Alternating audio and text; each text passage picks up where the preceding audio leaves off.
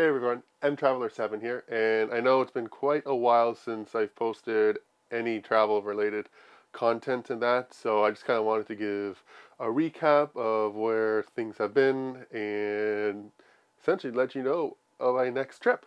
So, my last big trip was in 2018 when I went to Australia and New Zealand for 9 weeks.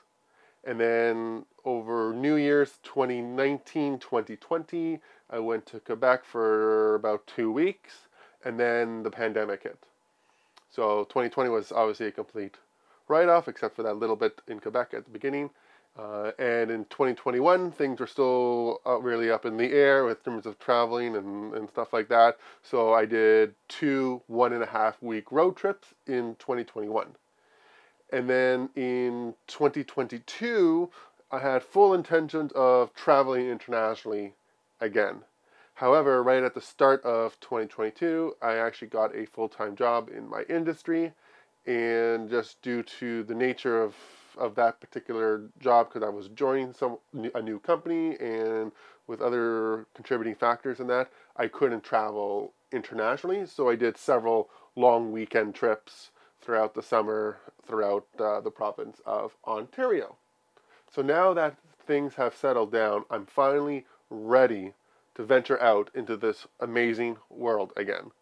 So, as a lot of you know, I've done a lot of group traveling with Contiki over the years.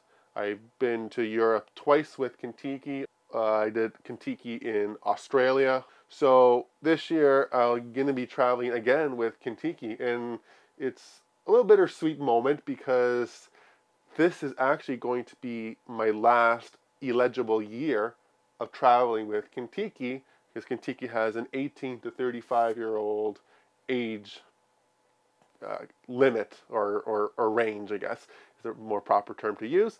And by the end of the year, I'm going to be too old. So this is my last really big hurrah with Contiki. So I decided I'm going to go all out this year to make up for, the lost years that I had with the pandemic and last year. And with my last year being with Contiki, I just wanted to go all out with them. So I'm going back to Europe, and I'm going to be doing 5 Contikis.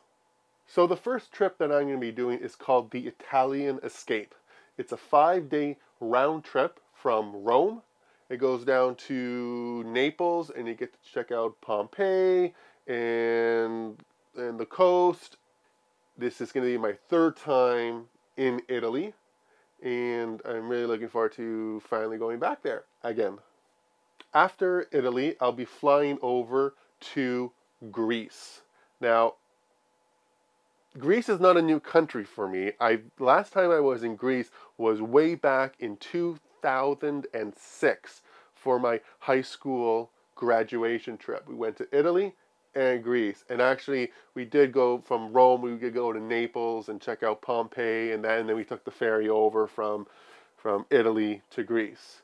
So this is kind of sort of like a stepping back in time, or sort of reunion trip of my high school graduation trip with some of the places that I'm going to be revisiting again. It's a country that I've always wanted to go back and dive in and explore more thoroughly, and I'm going to be doing that. I'm going to be spending 2 weeks in Greece doing 2 tours with Contiki. So the first one that I'm going to be doing is called the Greek Island Hopping, which, as it sounds, we're going to be hopping or sailing to the various islands in Greece. Some of the most popular ones, such as Mykonos and Santorini, and we go to Lake Ios as well.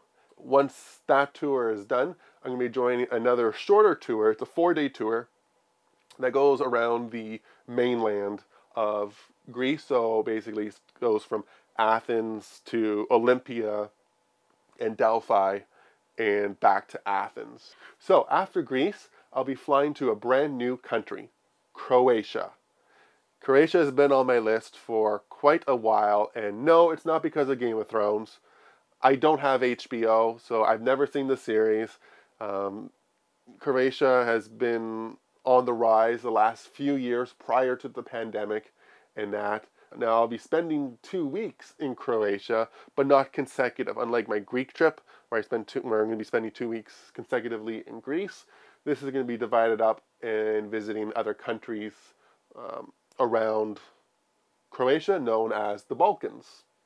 And I'll be based in Split, and I'll be doing a couple of tours that start and end in Split. So the first tour that I'm going to be doing is called The Best of Balkans. And again, I'll be starting from Split. And I'll be checking out 4 new other countries on this trip. Bosnia-Herzegovina, Montenegro, Serbia, and Slovenia. And I'll also be making a stop back in Budapest, Hungary, where I was there last in 2017 on Eastern Road. I'll be checking out 5 new countries in Southern Eastern Europe, which I'm really, really looking forward to, especially that area of Europe. I love Eastern Europe, and after my Eastern road trip, I wanted to go further east and further south, and now I'm doing that. So it's definitely really, really, really amazing. Going to see some amazing architecture and amazing sights, and looking forward to the food as always and that. So once I arrive back in Split, I'll be doing my final Contiki tour, which will be the Croatian Island Sail. This is not like it's a sailboat or anything. It's just like a larger vessel where it has a cabin and there's like communal areas and dining rooms and open decks and stuff like that. But you basically sail around all the Croatian islands. And it's unlike the Greek one, where it's Greek island hopping. It sort of is island hopping, but we're actually staying on the vessel for a week. Unlike the Greek one, where it's just a ferry that we're going to be using to go from island to island and then staying at hotels or hostels on the various Greek islands. But this one, we're actually staying on the vessel for a week, sailing. So I've heard nothing but great things about this trip. I've been wanting to do this trip for quite a while now, and this is like literally my last chance to do it. And I'm really looking forward to sailing around the Croatian islands and swimming and catching some sun and the heat. Yeah, the heat's going to be intense, I know, but it's going to be really, really amazing. And I think that this trip, the Croatian island sail, will be a perfect farewell, perfect send-off to my time with Contiki. So, when do I leave? Everything is booked. Flights are booked. My various accommodations that I need between tours and that have been booked. Everything is ready to go.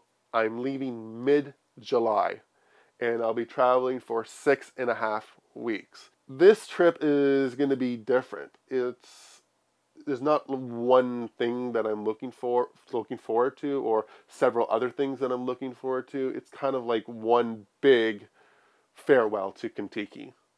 There's lots of cool things that I'm going to be doing on the trips and that, but there's not really one key event or key moment, key activity that I'm really looking forward to. So it's not really going to say like build up to this epic finish like my Australia, New Zealand trip.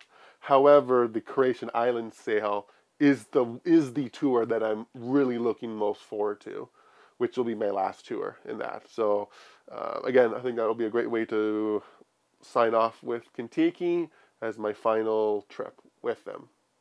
So as always, I'll be doing my travel documentaries. I haven't really decided how many parts it's going to be. It's either going to be 5 or 6 parts.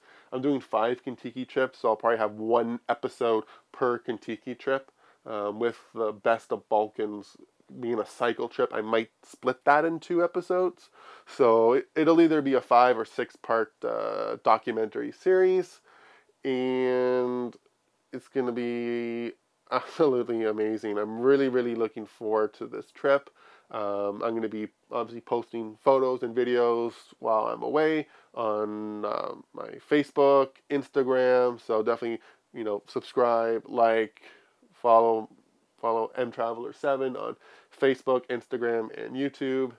And you can see all my content as I'm traveling and provide you updates when the series is coming out. This trip is going to be really, really, really great, and a great farewell and send-off to Contiki, who I've seen a large part of the world with, and that.